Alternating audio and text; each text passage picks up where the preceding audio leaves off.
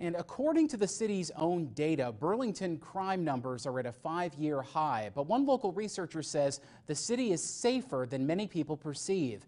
ABC 22's Josh Morrill spoke with the researcher today and has more about the findings.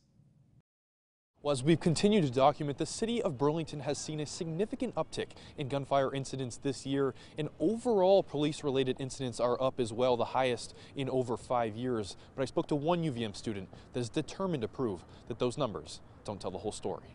We don't have to accept a certain narrative. You can feel a certain way while also having Burlington still be a safe place. That's Sam Powers, a sophomore at UVM. After peers and neighbors continually expressed concern over the increased gun violence in the Queen City, the Woodstock native collected data about its Priority 1 police incidents. Those include gunfire, theft, and domestic calls. Acting Police Chief John Murad has often used the Priority 1 classification to signify crime rates in Burlington. But Powers says that data has layers.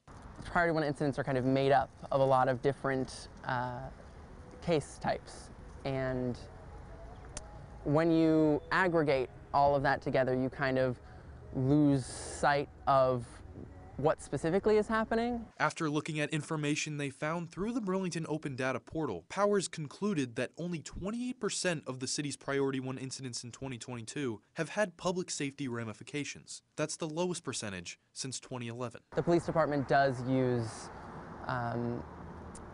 a false correlation between the two to kind of show an increase in Priority 1 incidents with a decrease in, and that's an uncritical way to present that information. Many Priority 1 incidents are overdoses, suicides, and 911 hangups. And Stephanie Seguino, a co-chair of the Burlington Police Commission, says much of that is due to fallout from the pandemic. But she says the concern is still very real, and this data could help put the worry into perspective. The community is very concerned about the uptick in gunshots, about the increase in stolen vehicles, larcenies, and so forth.